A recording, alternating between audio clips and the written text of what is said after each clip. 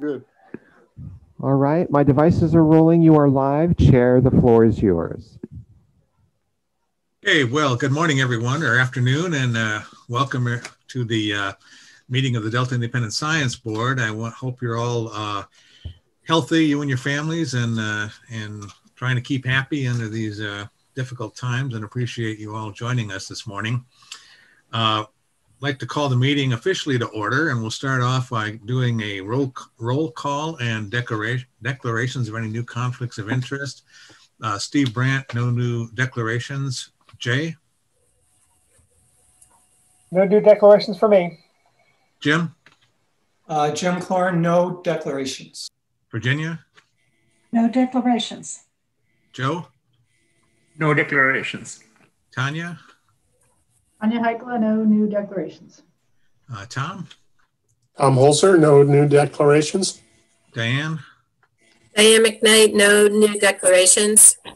Bob? Bob Nyman, no new declarations. And Lisa? Lisa Wanger, no new declarations.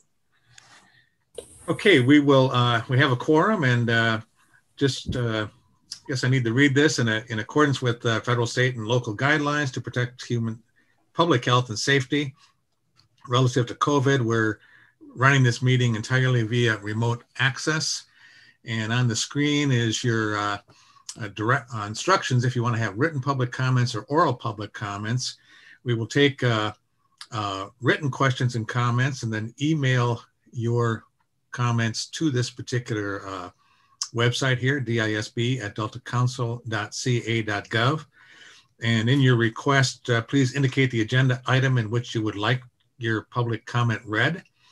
And if you prefer to give an oral comment, use the raised hand function in Zoom, or send an email to the same address on the particular agenda item in which you'd like to provide a public comment. And then afterwards, please wait until you're prompted for the comment, and then state your name and affiliation.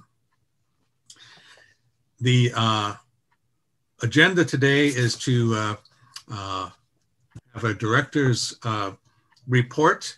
Then we'll move into a panel discussion on new and exciting things relative to harmful algal blooms. And then we will talk specifically about the Delta Science Needs Assessment, and the outline is put that together, and try and get your input on that, and end up with talking about future meetings and format of future meetings and where we might go. So are there any public comments before I move on to item number 2? There are none at this time. Thanks, Edmund. Okay, the chair's report. Start off just reminding everybody about the current sort of curtailment of Delta Independent Science Board activities. As you all know, we are still in the process of moving from no compensation to some per diem compensation. That process is still underway, and this overall compensation issue is going to and has affected the activity level of the board, the number of meetings, the length of the meetings, and the amount of time people can put into the various responsibilities we have. And this is going to cause fairly substantial delays in some of our activities and for us achieving our goals and agendas. So one of the things that I want to report on is that I sent leadership sent the council a memo last week asking for additional support to the board. And the idea is that recognizing that we are not having as many hours devoted to board activities, that we could use some senior staff level to support to help us with some of the reviews, do some of the things that maybe routine things or specific things that the board members might normally do. So we've asked for additional support, and I'm waiting an answer to that request. And the support is needed for us to meet our legislative mandates and state obligations and frankly, stakeholder expectations. The second item is just an update on the ISB non-native species review. We've now received all the comments, I think, for all the board members, and so that review is under revision, and just to do the editing and comments. We will not change the content of it, and hopefully have that available early next year so that we can present the final recommendations in a formal report to the Delta Council in the February 25th and 6th meeting. The third item is that the Bay Delta Science Conference is scheduled for April 6th and 9th. And we do plan to submit an abstract to that for the invasive species or non-native species work we've done. Jay and I are also planning to submit an abstract to that conference for a special session related to the scientific needs assessment. And that would be a whole session on that particular topic, talking about the science as well as the management scope of related to the scientific needs assessment. And ESSA, the consulting group that did our monitoring inventory as part of our monitoring review, is also planning to submit an abstract for the conference on the work that they did on developing the monitoring inventory. Some of the board members that were involved directly with that will also be co-authors on that. Those abstracts, I think, I don't have the date in front of me, but it's, I want to say around the 26th of December, 28th of December for those abstracts. Of course, you'll all get copies when they go forward. As I think some of you know, the science program has been undertaking a review of the effectiveness of our reviews.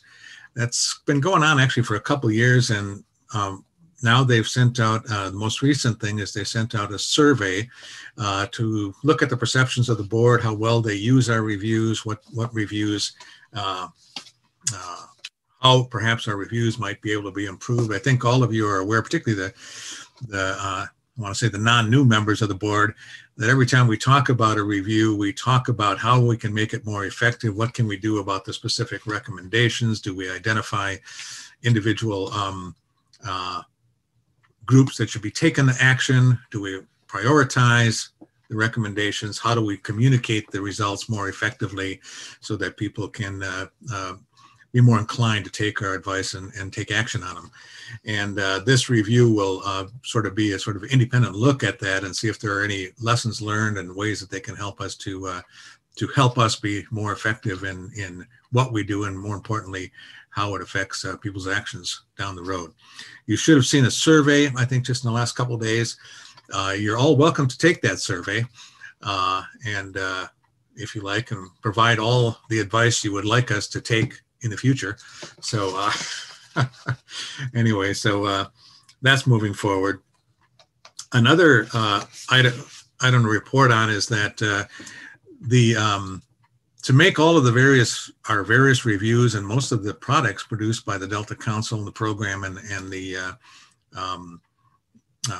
our board, they needed to be made accessible. And in that process, our reviews were taken off the Delta Stewardship Council website and were largely unavailable to the public without special inquiries. So Edmund has taken the lead and put those all back on the Delta Stewardship Council in the proper format. So they are all available to you now on the Delta Stewardship Council if you ever want to go back and look at some of the reviews we've done. I think that's basically my report. Any questions or comments before we move on?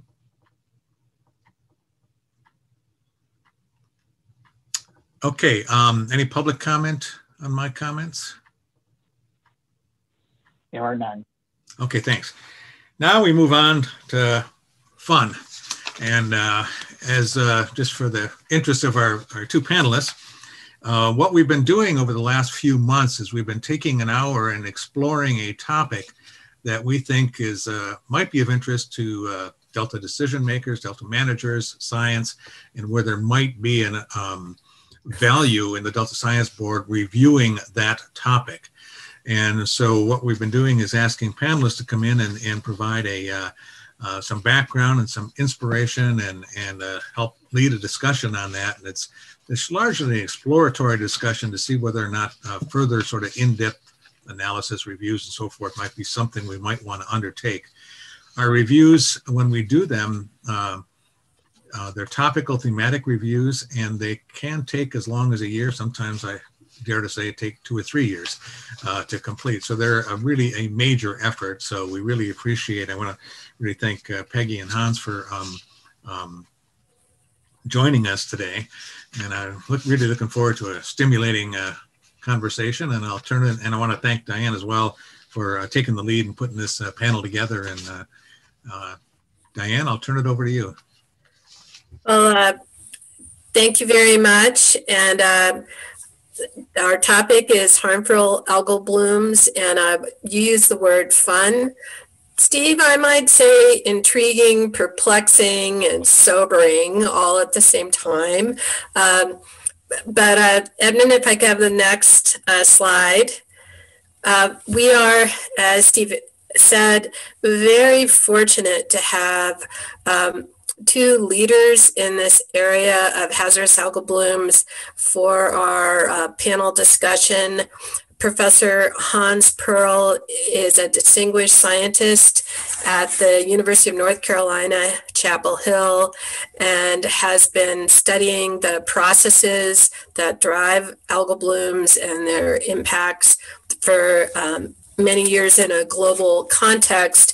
And he has received numerous awards, including the Hutchinson Award from the Association of Limnology and Oceanography, and also the Odom Award from the Estuarine Research Federation. These are prominent names in ecology, aquatic ecology, and he is also a member of the American Geophysical Union, a fellow of the American Geophysical Union. Dr. Peggy Lehman is from the California Department of Water Resources, and she has been a leader in studying this topic in California and in the Bay Area. She received her PhD from the University of California at Davis and has written a number of papers that are quite significant in terms of this phenomena. I would like to reiterate that the purpose of this panel discussion is to inform the Delta Independent Science Board about the science questions and the dimensions of the impacts of hazardous algal blooms. The next slide, please. And this is a slide I borrowed from Professor Brandt that summarizes some of the topics that will be discussed by our 2 panelists. There are numerous potential drivers for the growth of these hazardous algal blooms. And that's one set of questions. Another question is what controls the extent of toxin content in the algae themselves. And this can vary several orders of magnitude per gram of algal biomass. Can I have the next slide? And here's a picture from various websites of just how green this problem is. And I'd like to give more of a historical background. From the drinking water treatment perspective, the control of algal blooms has been a matter of operational aspect for probably 80, 90 years. And copper sulfate is a common approach to use low concentrations of copper to prevent the development of large amounts of algae in a water supply, because that can give taste and odor problems that then cause the public to complain to the water treatment managers. So that was avoided. And so these were proactive measures. When I was a graduate student back in the day, I was supported by the International Copper Research Association when I was a grad student at MIT to study the chemistry of copper and the sequence of blooms. But the point I'd like to make is that in this context of water treatment, the approach was to anticipate the bloom before it happened and treat in order to avoid these conditions. So we have a much larger problem now where the challenge is to understand the drivers for these blooms in order to have any chance of anticipation and addressing those problems. So with that, I'd like to turn it over to Professor Paerl to begin his talk.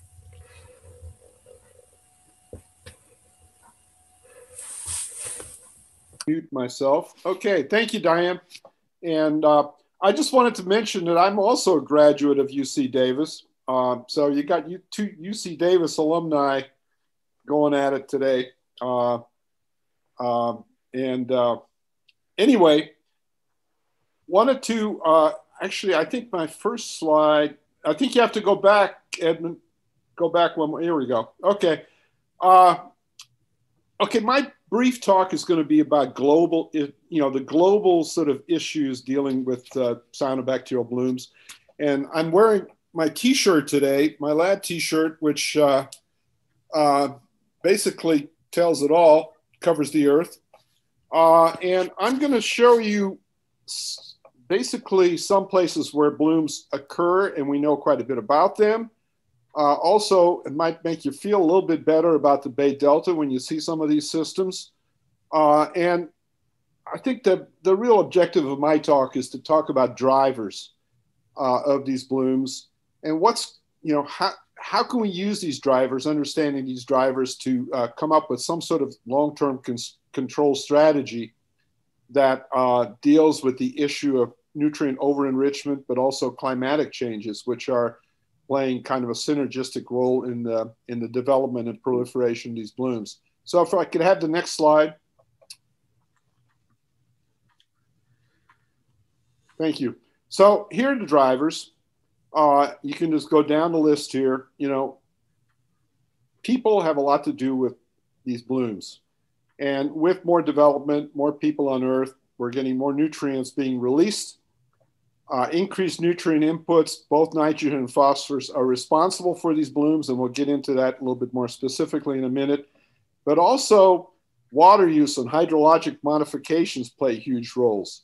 And those hydrologic modifications can be either human-induced, like in reservoirs, for example, or damming rivers, but also with climatic changes that are taking place, with more extreme rainfall events, but also more extreme droughts. So climate change plays a real interactive role. And the one thing we know about freshwater HABs that often mystify the marine people is that they are definitely increasing because there's a long history and long documentation of these blooms. Next slide. The other thing I wanted to mention is that these blooms are not just a freshwater issue. I think that up until maybe a decade or two ago, we thought, this is really a lake problem, a freshwater problem.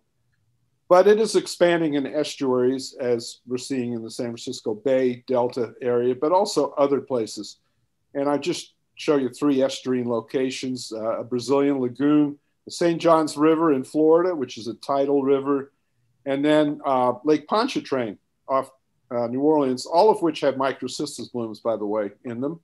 And then even in coastal waters and seas like the Baltic Sea, which has a long history of these blooms and also a long history of eutrophication. So don't think of it as just a freshwater problem. This can proliferate into marine environments as well.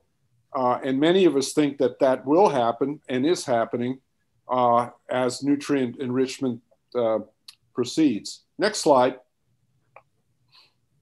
Okay, so this is kind of the nitty gritty, and this is kind of a pictorial version of what Steve's slide looked like.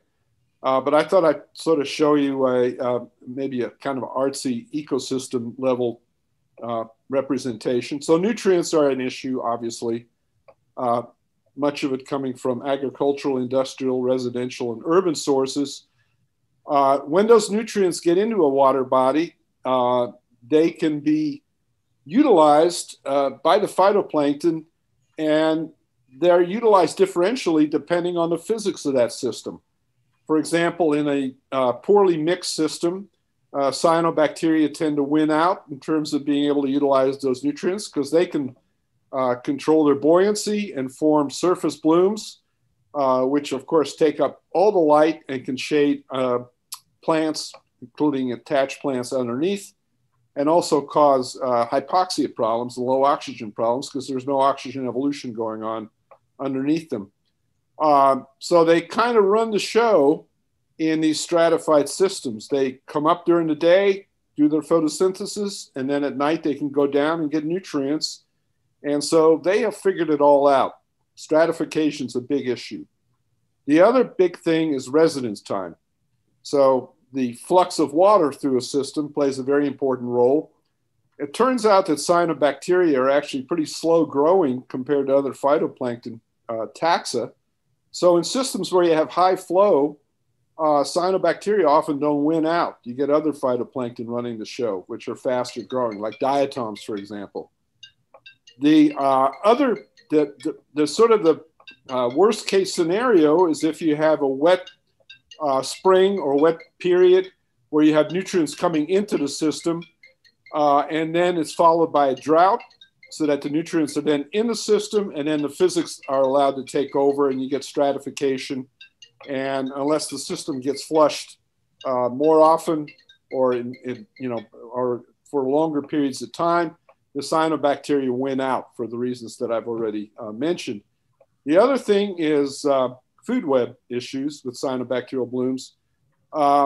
Many of them are not grazed effectively, certainly not by zooplankton. They could be end up in the microbial loop, but there can often be choke points in terms of them being able to be grazed readily by crustacean zooplankton and then go up the food web. So that's an issue too, because if the bloom's accumulating and then it crashes, then you just get a lot of carbon that's going down to the sediments and not really being utilized in a food web context. I think I'll stop there and go to the next slide because we'll come back to this in the end in terms of what can we do. What I wanted to show you is sort of a worst case scenario that I've been working on for about 13 years now, and that is Lake Taihu in China, which is a lake that changed over about 3 decades from a desirable diatom-dominated oligo to mesotrophic lake to one that now looks like this. That's a remote sensing picture, true color picture of the blooms in Taihu. Taihu has been impacted by severe development around it in the basin, including 2 large cities that you see there, Wuxi and Suzhou. Each one of them, by the way, has gone from about less than 1 million people to more than 7 million over the time that I've actually been there. So tremendous expansion of urban areas, but also agricultural. That has led to more nutrient loads coming in. And you can see the results of that. By the way, again, microcystis dominated system. So, and we'll get back to the microcystis issue, but one thing I wanted to emphasize is that microcystis is one of the cyanobacterial bloom formers that cannot fix nitrogen. And that's important because it depends on either external loads of nitrogen or regenerated nitrogen coming back into the system. So this brings into play the nitrogen question, and we'll get back to that as well. Next slide. Okay, here in a nutshell is the nutrient problem in Taihu. It is sort of a, how should I say it, exaggerated effect compared to other eutrophic lakes, but not all that different really in terms of the actual dimensions of the problem. So what you're looking at in that upper left-hand slide is the TN to TP ratio in the lake over 3 years. And you can see that early in the year, there's a lot of nitrogen coming in with spring rains and also fertilization of fields. The TN to TP ratio is huge. It's like 60 or even higher. And that red line, by the way, is the red field ratio. So that would be the ratio of balanced, nutrients that would be required for a good balanced situation of algal growth. So you can see that early in the spring, it exceeds the red field ratio by a lot. But then later in the summer, you can see it actually dips down below the ratio. So from that, we formed a hypothesis pretty early on in the game that maybe the problem in Taihu is not just one nutrient, but both nutrients, because in the spring, you got excess nitrogen, so it's likely that phosphorus is limiting. But in the summer, you have what looks like dropping below red field, so nitrogen could be limiting in the summertime. And so the next slide, I think, shows you sort of what we have done to test this hypothesis, and that is using bioassays. And these are cubitainer bioassays that are suspended in the lake, so they're getting natural light and temperature. You can see there in the upper right, we actually have other mesocosms that we're doing these experiments in too, but I'm just going to show you the results of highly replicated microcosm experiments that we've done on the lake. So starting in spring, summer, fall, winter, and then the following year. And initial is the lake water sample in terms of chlorophyll at the beginning of the bioassay. The control is the open bar, and then you see nitrogen as the gray bar, phosphorus, and then N and P together. And what you can see is that indeed in the spring, phosphorus is the nutrient that stimulates production. That was during that high nitrogen load. But then in the summer, it shifts into a system where nitrogen additions become more stimulatory. And if you look at the 2 years, they're kind of different, although they show the same pattern. And I wanted to point out that this can change from year to year due to hydrology and how much loads the system is receiving from year to year. So that's a variable that needs to be looked at in terms of ultimately establishing thresholds of nutrient limitation. But the bottom line is, and if you click on this one more time, the bottom line is that if you had N and P together, you get more than N alone or P alone. So yes, the lake is dual nutrient limited, but it looks like both nutrients really make a difference in the end in terms of enrichment and ultimately sustaining the bloom. Next slide. And this is my politician slide for people that don't like to look at data. This is a 48-hour incubation of the bioassays. So the upper ones are the triplicate controls, nitrate addition, phosphate addition, and N and P together. I think it's pretty clear evidence, and I get a lot of nodding heads in China when I show this slide, that both nitrogen and phosphorus are important in this particular system. Next slide. So the question is Taihu just a really extreme kind of situation of these cyanobacterial blooms, or can it be used as a looking glass for other systems? And we're going to just go through a few here. Next slide. Lake Erie, everybody, of course, considers Lake Erie in the context of this because Lake Erie's had like 2 waves of these blooms. Back in the 60s, there was already establishment of blooms, mostly dominated by nitrogen-fixing cyanobacteria. They imposed strong phosphorus reduction strategies, and sure enough, the bloom got knocked back. Most of those strategies, by the way, were point source reductions like wastewater treatment plants.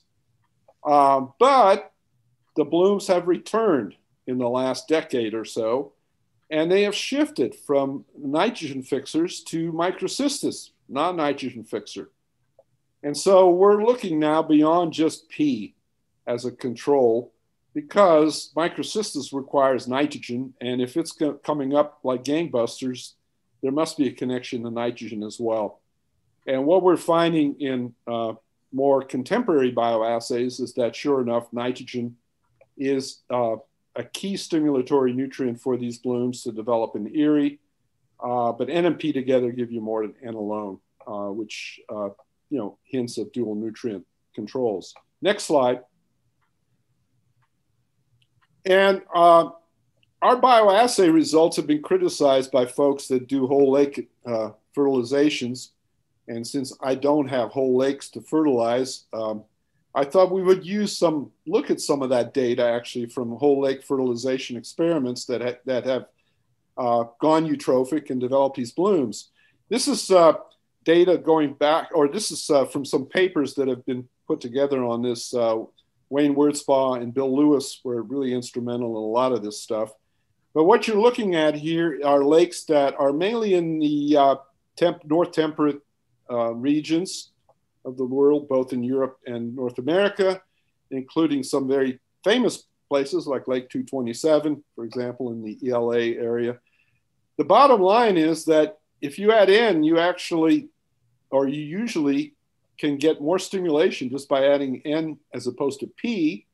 But if you add N and P together, you get more than N and P alone. So these experiments are actually showing very similar results to what we see in short-term bioassays that are executed in other places. Okay, next slide.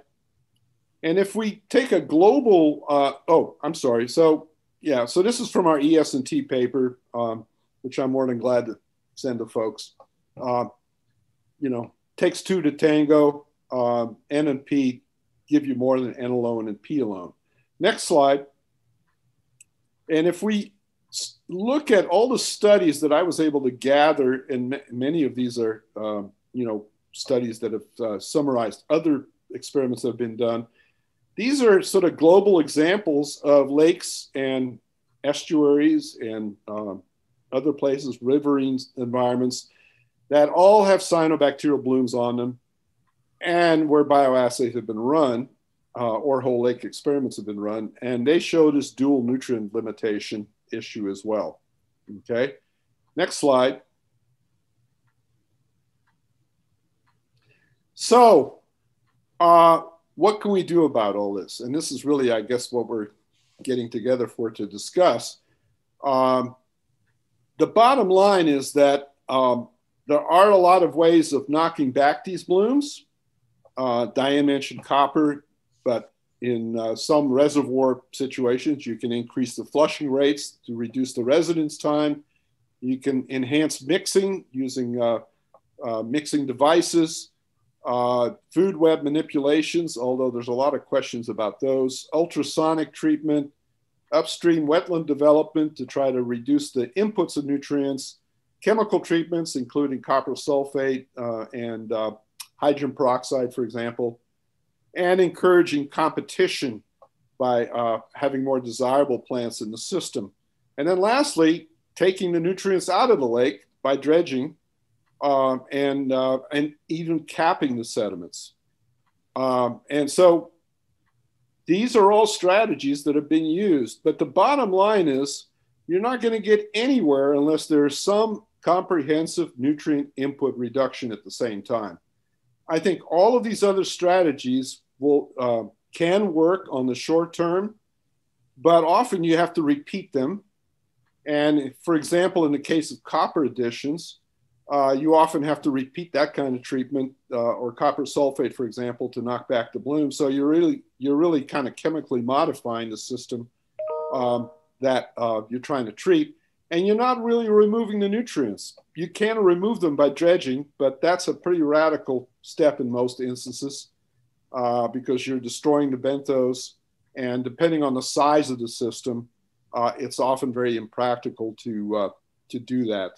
I only know of a few examples where dredging has really been successful, only in a few cases in Sweden, for example, in very small lakes, but they had to be accompanied by also reducing inputs of nutrients at the same time. So let's talk about California really quickly here. What can we do in California? Well, we can do all these things probably, except maybe increasing the flushing rate, right? Given the competition for water. That would be a environmentally friendly way of dealing with it, but that's simply out of the question in California. So my suggestion is, and we're actually testing this in China, is to develop nutrient input thresholds. That is, reducing nutrients to a point where you actually can do something about reducing the bloom, even when all these other conditions are favorable, such as warming, long drought periods, et cetera, et cetera. And I think that without really facing the nutrient reduction strategy, I think we're going to get recurring blooms, particularly under climatic change conditions where, you know, we have more extreme inputs of nutrients due to high rainfall and high input, and then followed by droughts. Without reducing nutrients, I think we're just going to be faced with this problem more severely. And the last thing I wanted to mention is the whole issue about N and P. It used to be back in the 50s and 60s that you could reduce phosphorus and get some responses in many of these systems in terms of improving water quality and knocking back the blooms. But one thing you have to remember is that we've now gone through, in many instances, even 100 years of accelerated phosphorus input to these systems. And the issue with phosphorus is that once it gets into a system, it doesn't go away.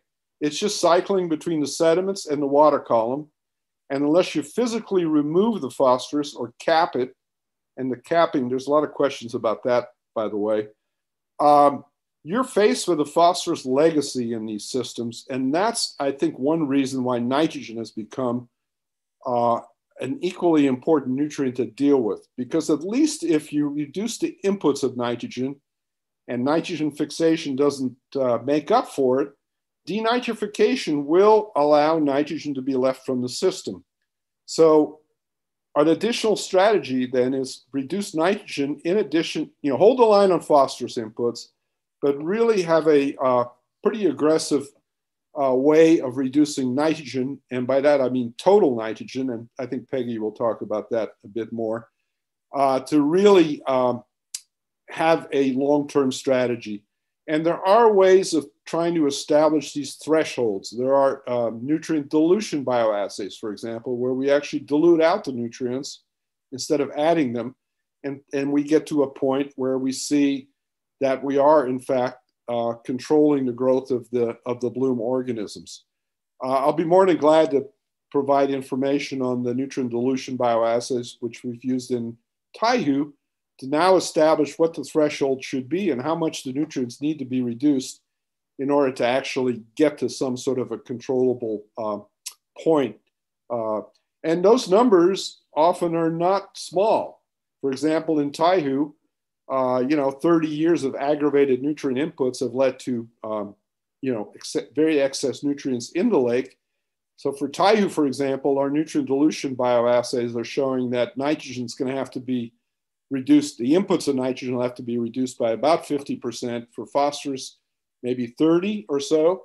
So these are not small numbers, but, that's, I think, the reality we're facing with, 100 years or more of just allowing nutrients to get into these systems. So I think I'll stop there. And let me just, there's another couple of slides, I think. Oh yeah, so recommendations. Got to reduce both N and P in most cases because of the P legacy issue. The nutrient bloom thresholds are likely to be specific for systems, but in many cases where we've tested them, it looks like at least a 30% reduction should be targeted. We may need to reduce these inputs even more in a warmer, stormier world because blooms like it hot. By the way, the cyanobacteria like really warm conditions, and episodic events like big storms followed by droughts favor these blooms. And the input reductions need to be year-round. That question gets asked of me all the time. Can we just reduce nitrogen in the spring and phosphorus in the summer? Well, many of these systems have pretty long residence times. So reducing a nutrient for only a few months isn't going to really buy you much. And lastly, warmer, longer growing seasons. This doesn't really apply to the Bay Delta, but the ice goes off earlier and comes on later. So the window of opportunities for these blooms is expanding globally, particularly in high latitude places. And if I could have the last slide. Yeah, just wanted to, go back one. I just wanted to thank my colleagues who have done a lot of work on this, both in the US, China, Europe, et cetera. And without them, I wouldn't be going very far in this game. So I'll stop there and leave some time for Peggy. Those are the players, by the way. which Peggy will talk about. Okay. I'm glad you left me a couple seconds there. That was great, Hans. That was really great talk. I'll just go forward because I think we're running out of time here and quickly kind of give you a summary of what's been happening in the San Francisco estuary. And from my perspective, in 1999, we first saw the blooms come into the estuary.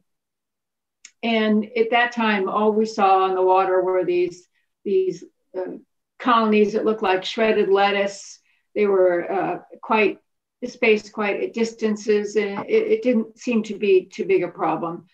They could be aggregated with wind, et cetera. And on the left, you kind of see what those look like. So it wasn't a problem. But last year in 2020, and in some other years, I have to admit, we've had these massive blooms, particularly in the harbor areas.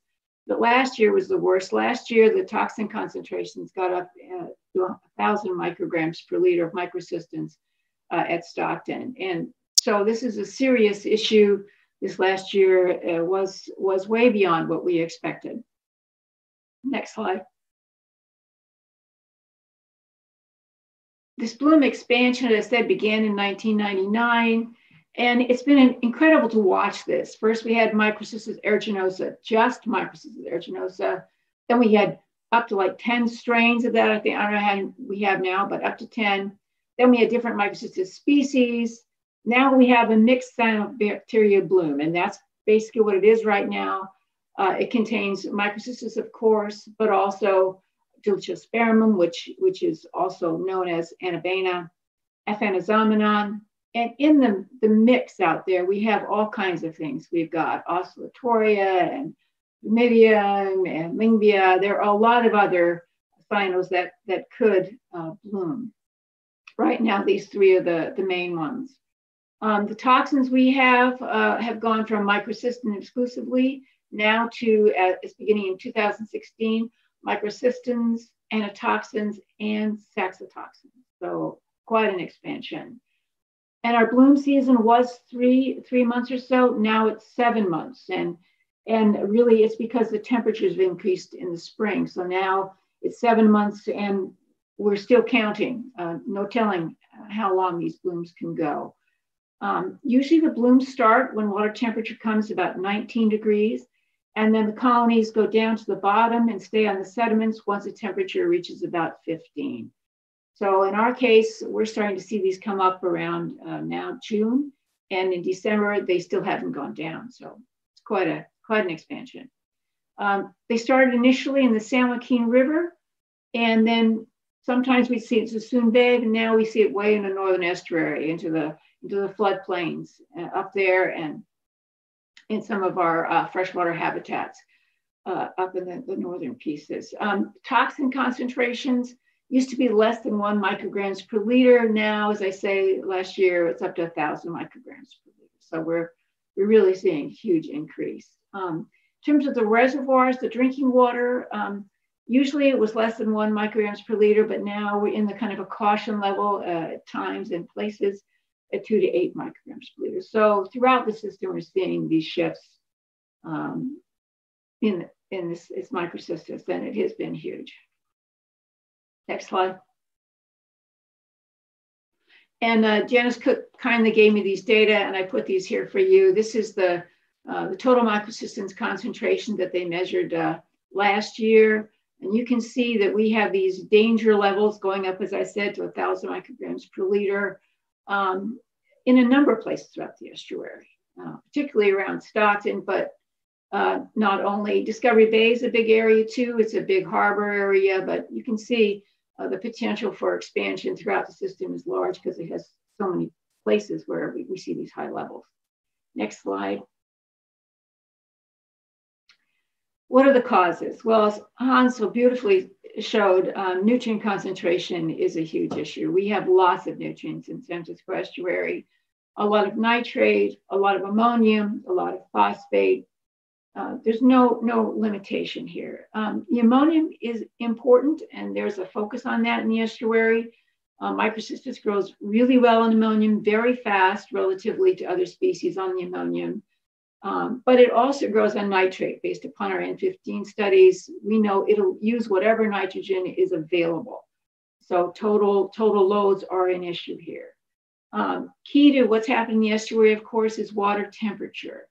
Water temperature has increased. We're seeing temperatures in the summer of 28 degrees in the water centigrade. These cyanols grow really well at those temperatures, although I have a feeling that microcystis is peaking out somewhere at 25, which is interesting. But basically, it's just fostering the blooms. And again, as Hans said, long residence time in dry conditions, this is an issue for us. We have an index of residence time we call the X2 index, and it relates to the distance upstream from the Golden Gate, where we see 2 parts per thousand salinity at the bottom. And when that distance is 85 kilometers or more, we see a lot of bloom in the system. And between water temperature and this residence time, we can describe about 80% of the variation of the microcystis bloom at this time. As you can see on this figure on the right, multiple factors, the X2 index on the left and the water temperature on the right, we get above 85 kilometers for our residence time index.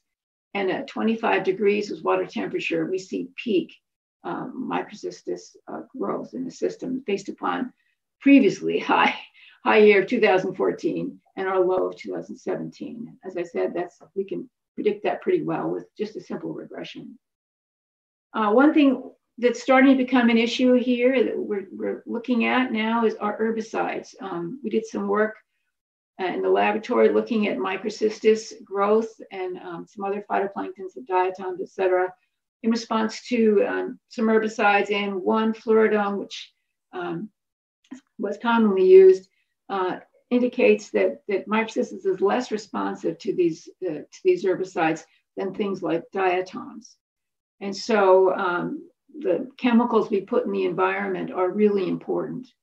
And we have double evidence of that now from our recent work with the bacteria, showing that microcystis and the other cyanobacteria that are the dominants in the system co-vary with phenylobacterium. Phenylbacterium only occurs when you have a high decomposition of these herbicides. So we're seeing that perhaps these herbicides are contributing to the problem.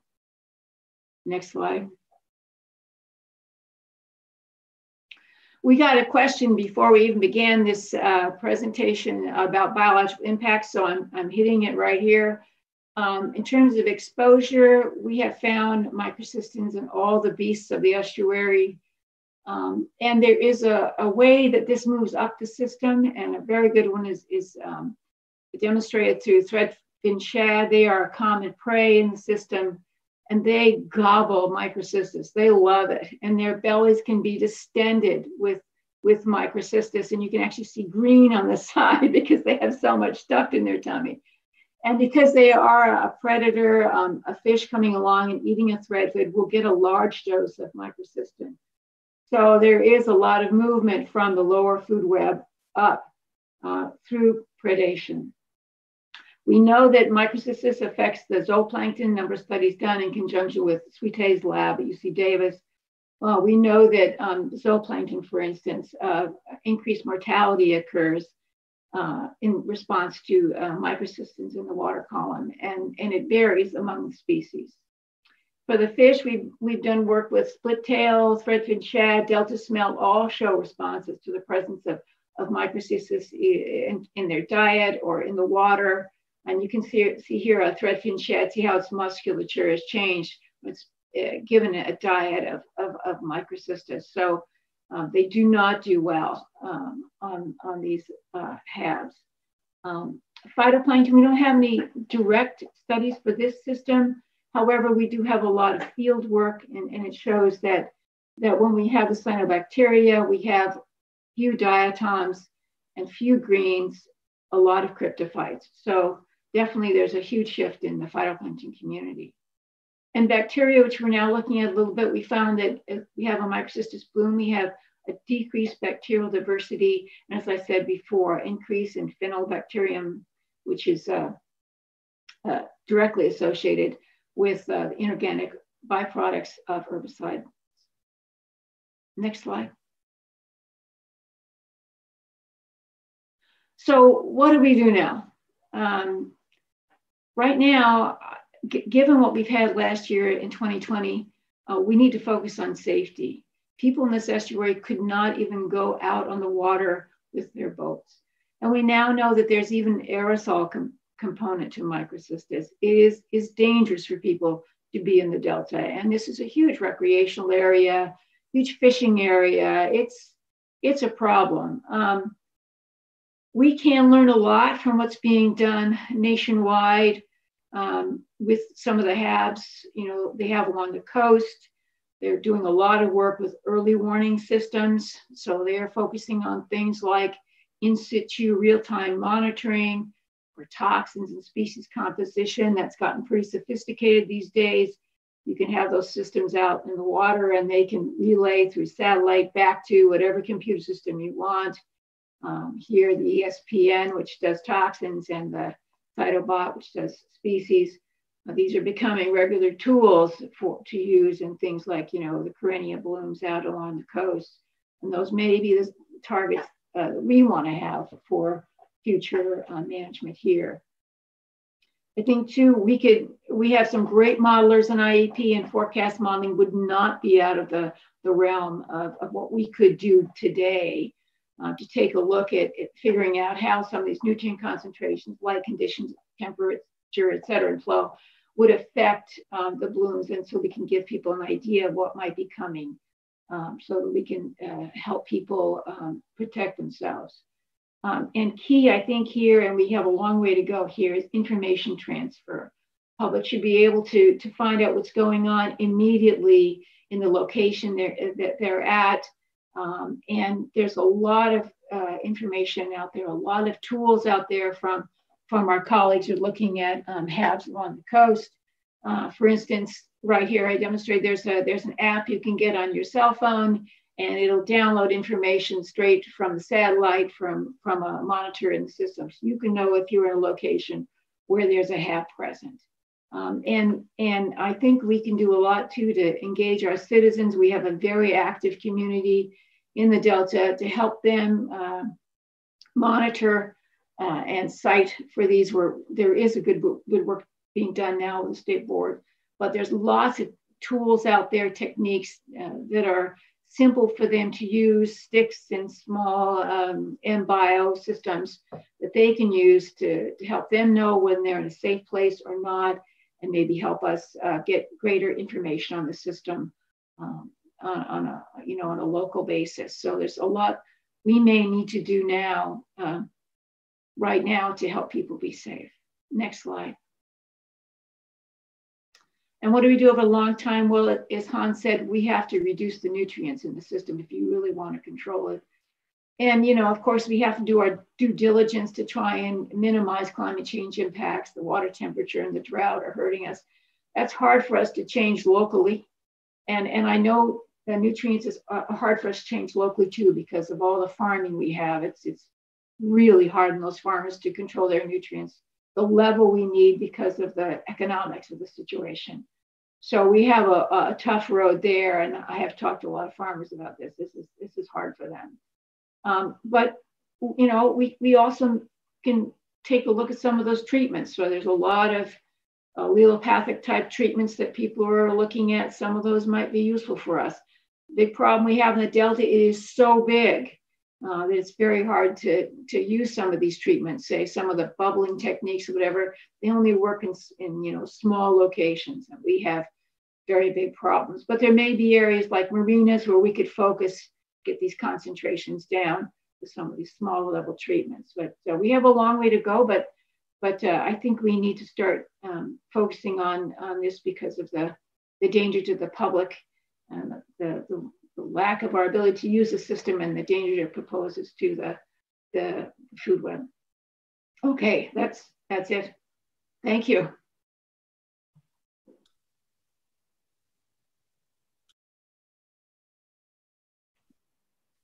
Well, thank you very much, Hans and Peggy, for these very informative presentations. I think now we open this up for questions from the Delta ISB members.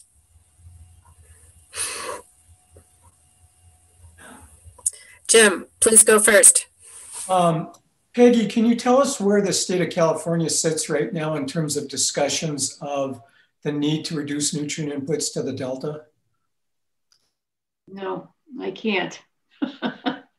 No, I don't know. I mean, you know that the State Water Resources Control Board, you know, is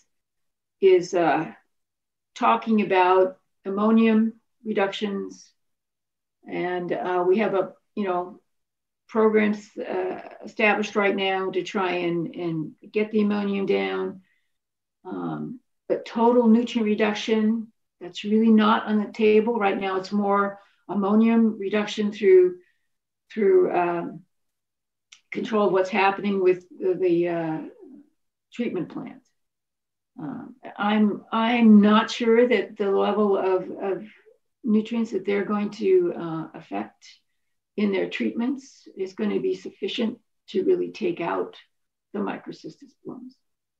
Their focus is a lot of ammonium, and there's still going to be a lot of nitrogen left. So there's a large focus on that. They're talking about it, but there's no fixed ratios, no fixed concentrations that have been decided, as far as I know. Dave? Yeah, this may be a naive question, but it relates to food webs. I know in Lake Erie that when the sort of the resurgence of microcystis came into the second wave, there was a lot of work and discussion about the impact of the zebra mussel, that they had controlled and somehow altered the nutrient to phosphorus ratios, and also had some selective predation against microcystis. Is there any indication that corbicula played a role or is playing a role at all in microcystis? And if not, are there any other food web implications we ought to be thinking about? Well, we don't. Okay, go ahead. Go ahead, Peggy. Well, locally, we don't have any studies that have looked at it. We do see, microcystins in the clams, so we know they're taking it in. I don't know that they're having an effect in one way, in another they might. The one thing that they do influence is they increase the water transparency. And microcystis does sit on the bottom of the water column, right? And as more light gets into the water column, it enhances microcystis' ability to grow, but also it increases the temperature of the water column. And I think that could be enhancing microcystis, but any other way, we haven't done any studies to verify any effect. Go ahead, Hans. Yeah, Steve, let me just add a couple of things. First of all, the blooms in Lake Erie, many of them are surface dwelling blooms, or at least during most of the day they're at the surface. So they're kind of away from the benthic grazers to begin with. And if anything, I think knowing how good microcystis is at utilizing reduced nitrogen and recycled nitrogen, I think if anything, the clams, they may have actually enhanced the recycling rates, the internal recycling rates of both phosphorus and nitrogen in Erie. So and also this happens in other lakes too. For example, in Taihu, there's a lot of clams in Taihu. In fact, the Chinese fish them and eat them. Of course, I would never eat one of those, but they're supposed to be delicious. But anyway, maybe it's the microcystis that makes them taste good. But anyway, they have huge, the lake is covered, the bottom of the lake is covered by these giant freshwater clams, and it has, basically, it seems like the impacts, if anything, might be positive as opposed to being negative. Well, that's what I was thinking about in Lake Erie. It is the zebra mussels promoted microcystis. It was an enhancement of it. Well, maybe, yeah. I think the bigger issue is that for a long time nobody paid any attention to nitrogen it was so phosphorus focused. And, you know, the watersheds around Erie are heavily fertilized with chemical fertilizers, as you know, a lot of it for biofuel production. That's a whole other story, but a lot of nitrogen leaking through the system now. And the fact that we're seeing more non-nitrogen fixers is really telling us that, you know, the community structure has changed, probably in response to the fact that there's more nitrogen available. And the other player in Lake Erie, besides microcystis, is Planktothrix in Sandusky Bay, for example, which is also a non-nitrogen fixer. So my inclination is, let's start worrying about what's coming in from the watershed. We can argue about I guess we can argue about the zebra mussels for a long time, but I think they're kind of a secondary modifier, maybe, of the community. I have a question for Peggy or Hans.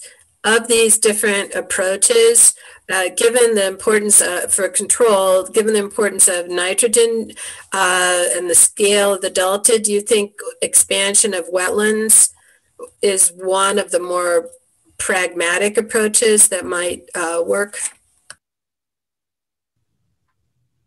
You want to go first, Peggy? Yeah, okay. Well, yeah, there are a lot of projects really in the pipeline to expand the wetlands in the Delta. So those may be helpful. We'll see. Time will tell on that. There are problems expanding these wetlands, so we need to find the land and all that. It's not so easy, and you know, with the change in climate, we're seeing a reduction in wetland habitats that are available. So it's kind of tough. But yes, their plan is to do some expansion, and more expansion couldn't hurt.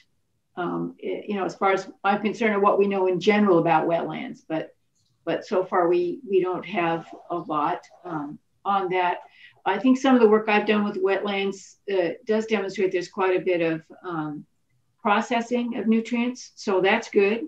Certainly ammonium is immediately transferred to nitrate, and you know, there's quite a bit of uptake, so it can't hurt, but I think we have to do more in-depth studies in the very few wetlands we have to work with to kind of understand what's needed and where it's needed.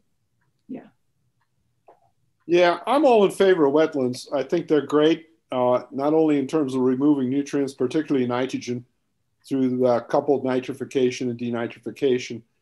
But the big question, I think Peggy already mentioned it, is probably land availability. So one thing that I wonder about is whether or not some agricultural lands could be converted to wetlands. You know, we pay farmers not to grow crops for other reasons. Can we pay them to have wetlands on their, you know, in their operation? That actually has been going on in North Carolina. The largest corporate farm east of the Mississippi is actually located in the county I live in, believe it or not. You can see it on the satellite photo, Open Grounds Farm. They grow corn, cotton, soybeans, you know, the usual stuff they grow here. But they actually have gotten, they have dedicated some of their lands to treating nutrients through wetlands. And this has been a real success story, been able to reduce nitrogen throughput from their operation by 50%. So I think we got to start thinking creatively about this, you know. If we can, like I said, if we pay farmers not to grow crops, we can certainly pay them to do some innovative things with the land. The one question, of course, I have about wetlands in California is that the rain all comes at once, right? And the rest of the time there's no rain. In fact, you guys haven't even had any rain yet, right? For this fall. No. So no rain so far. That's a consideration in terms of the operation of wetlands. Yeah, it's a real problem for us having water to make the wetland in the first place. Yeah. Make them wet. Yeah. Lisa? Not going to get better. So my question is, if we're trying to convince policymakers to invest a lot in nutrient reductions, do we have any stories of how successfully reversible these HABs are through nutrient reductions? Do we have the evidence we need to build a quantitative model? Yes, the answer is well, there's been a phosphorus story for a long time, you know, successful reduction of phosphorus going all the way back to Tommy Edmondson's, you know, great story about Lake Washington. But with nitrogen, we are starting to get some stories now that are success stories. For example, some of the tributaries along Chesapeake Bay, even here in North Carolina, the Neuse River estuary, where TMDL is in place for reducing nitrogen, we actually are able to reduce chlorophyll content. And then there are some good examples in Europe, the Himmerfjorden, which is a fjord that comes down from Stockholm into the Baltic. Ragnar Elmgren and his colleagues have worked there for quite a long time, and they've shown, well, it's an interesting story there. They you know, the Swedes reduced phosphorus a long time ago. They were way ahead of the game, but they still had cyanobacterial blooms. So Ragnar said, well, you know, maybe we should do something about nitrogen. So they have one big wastewater treatment plant at the head of this fjord, and they convinced the city of Stockholm to go to denitrification, and they've improved water quality tremendously in the Himmerfjorden. I can send you guys some literature on that, and if you'd like. And then in China, they are starting to have some improvements in places, including around Taihu, where they have converted farmland to treat nitrogen in particular, and have shown localized success stories, not in the open lake, but some of the bays around the lake, by encouraging the growth of macrophytes and again, enhancing denitrification. I think wetlands are really good for nitrogen. They're really great for nitrogen. Phosphorus too, but you got to harvest, you know, the stuff out of there to get rid of the phosphorus. So, you know, that could be an issue. So yes, there are success stories that are evolving. But, you know, limnologists have only recently really started worrying about nitrogen. You know, it's like this paradigms are hard to break, I've discovered. And, but it's happening. So I'll be glad to send you some stuff on that. Deanna, in the interest of time, I might have to cut this off. We do have 2 public comments.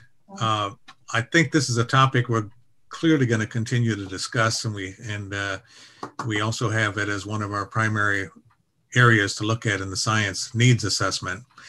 So let's move on to the public comments and ask each of those members to, Edmund will call them out, and they can identify themselves and their affiliation and try and keep it to 3 minutes. Okay, I'm going to call raise hands in the order that I see them. First up will be Crystal Marino. I'm going to unmute you, so please unmute yourself when you're ready. While we're waiting for Crystal, afterwards will be Eddie Hard, then Lindsay Camier from the Water Board.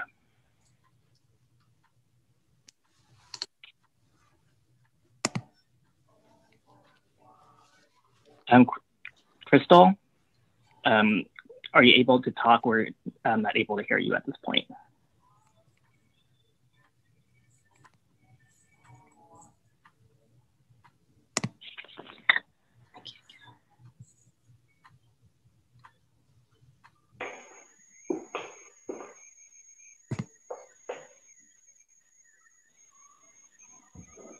Hello, Crystal. I see your microphone is unmuted, but I'm not hearing you right now. If you're open to it, Crystal. Hi, can you hear me? Hello? Oh, yes, we can. Hi, so I think that was a mistake. I didn't mean to raise my hand, and I couldn't figure out how to get off mute. Okay. Okay, thank you. Next up will be Eddie Hard then. Good afternoon. Can you hear me? Yep. My name is Eddie Hart. I'm with the California State Parks Division of Boating and Waterways. I had a question for Dr. Peggy Lehman. On her slide addressing the causes of microcystis, and one of the suggested items in there was listed as phenylbacterium increases as a result of, I guess the suggestion was SAV breakdown. And I was just curious if that result was done in a mesocosm or in situ. Right. We just recently finished some work, and hopefully it will be out soon, looking at the communities of microcystis, both phytoplankton and bacteria. We looked at 2014 through 2018, and these are all field studies.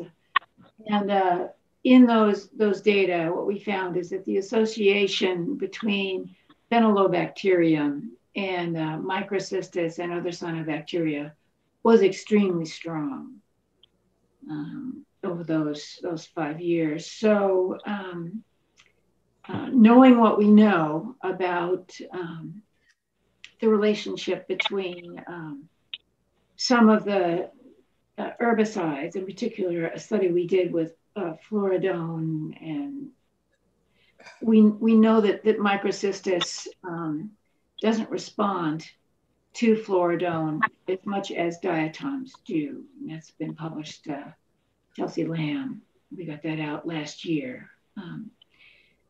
So to me, seeing a phenylobacterium associate so closely with microcystis tells me that there may be a connection there with the herbicides. And beyond that, I can't make any statement. Beyond the work that we did in the laboratory, looking at the relationship between herbicides and microcystis and some of the other phytoplankton. So very good. Would be more than happy to work with anyone to do an in situ study on this. Right, that sounds great, Eddie. I think, you know, that those sorts of things would be useful. I think we need to understand what those herbicides are really doing. You know, and I know some other work, but I want to mention it, but definitely which herbicide is used, it makes a huge difference on the communities that are there. Great, thank you so much. Yeah. All right, thank you. Just so you know, Steve, we also have two additional folks by email who also want to provide public comments. So it'll be followed after Lindsay. We'll go to Barbara, then Linda Smith from Metropolitan. So and Barbara Harrigan Paerl from Restored Delta. So Lindsay, if you still have a question, you're up next.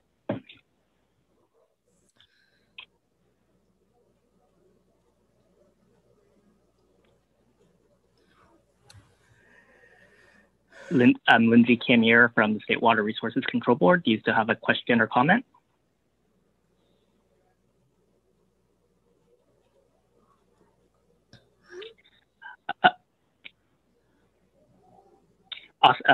If not, let's move on to Barbara Harrigan Paerl from Restored Delta. Barbara, if you're on the phone, because I don't see you on right now, can you press *9? I am not on the phone. Can you hear me? Yes. Okay, great. Thank you. Thank you for the opportunity to speak. I want to thank this panel for their work that they're doing on HABs, and I want to say great thanks to Dr. Lehman and Dr. Paerl. The work that everything you're talking about today is so relevant to what we are living through in the Delta. Restore the Delta has secured a grant to begin working on a youth science training and communication plan for tracking HABs. In the Delta, we will be looking to and receiving guidance from the state water boards. We also have a more substantial grant pending for this work. It's been an 18-month struggle for us to get the funding, but our intent is to train just a small battalion of high school and college students to begin tracking, testing waters, and reporting to the water boards what is happening in the Delta with HABs starting in San Joaquin County. Our ultimate goal is to certify becomes a certified citizen science program, and then to replicate what we're able to do with partners in other parts of the Delta. As we've seen with COVID, you can't really solve or mitigate what you don't have full capacity to track and identify.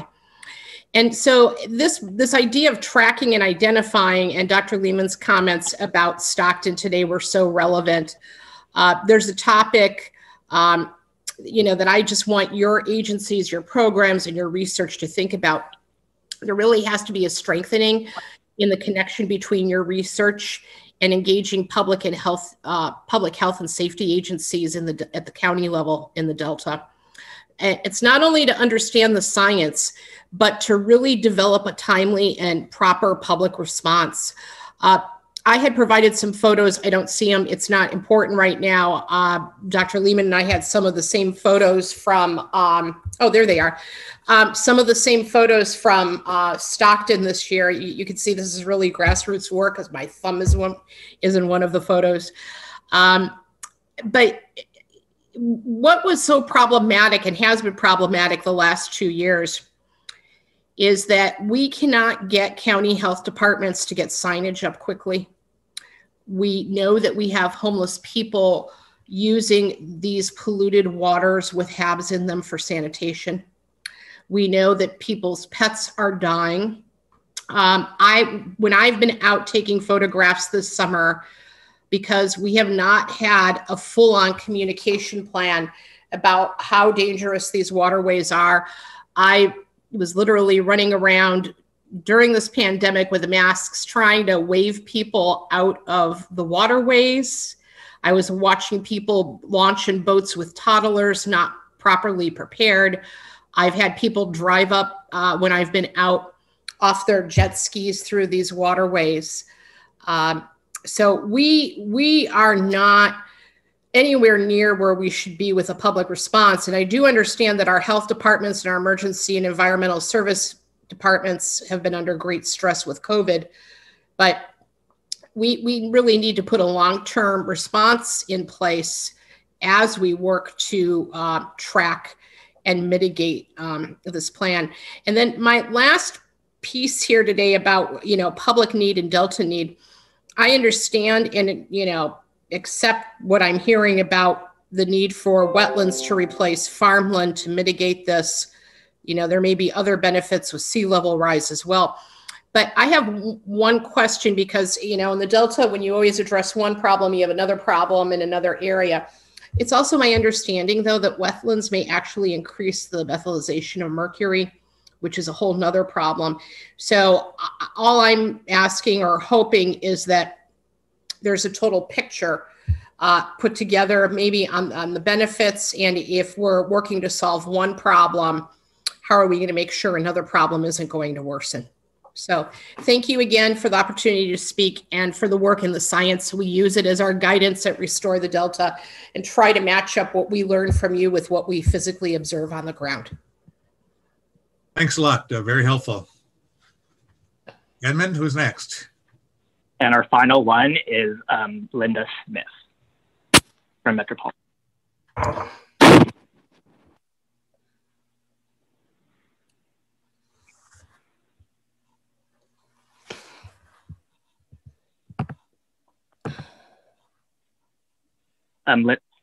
Linda, are you on?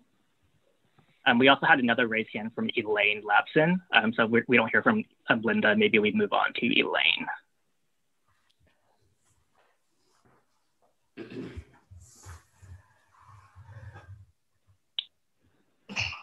Oh, I'm sorry. This is Linda. Can you hear me now? Yes. Yeah. Yes, and this comment will be very brief. I just wanted to say two things. First of all, thank you very much for your focus on this topic. I think this is extremely important for the Delta and a great topic for the Delta Independent Science Board to dive into. I know there are other meetings going on today that are conflicting with the ISB, and so there may not be folks able to join from the Regional Water Board. But in respect to some of the questions that were asked earlier about programs in place for addressing nutrients reductions. There is activity at the Central Valley Regional Water Quality Control Board, and I am sure that the staff there could provide information regarding both planned upgrades that are underway at the wastewater treatment plants and what nutrient reductions would be expected from those. That would be including the Sacramento Regional County Sanitation District and also Stockton's wastewater treatment plant. And then also they could also provide you with information on activities to address non-point source and agricultural sources of nutrients, which of course is much more complicated. So I just wanted to let you know that. And while I'm not the source of the information, I am very aware that that information exists, and I'm sure it could be provided for your use. Thank you. Thanks, Linda. Elaine? Hi, are you able to hear me? Yes. Yes. Awesome. Hi, everyone. My name is Elaine Lobson. I'm the Health Equity Director at Little Manila Rising in Stockton. I currently oversee our asthma mitigation work as well as our environmental justice work related to air quality and our AB 617 work. I'm also combining some of my public comments with one of our youth who could not be here at the meeting because they have class. But just wanted to provide some background of our organization. We first started off in historic preservation, saving the last 3 buildings of the Little Manila area, a Filipino community that was once home to the largest community of Filipinos outside of the Philippines from the 1920s to the 1960s, only to be demolished by the building of the Crosstown Freeway. And so for over past 20 years, we have been engaged with our South Stockton community, teaching the history of our people to the next generation of leaders through ethnic studies, social justice, advocacy, and community building.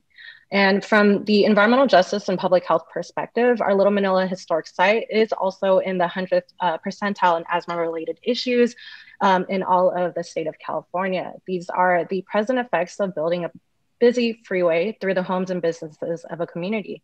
It is also an issue we are extremely sensitive to since we lost our co-founder, Dr. Dama Balan, at the young age of 46 to an asthma attack.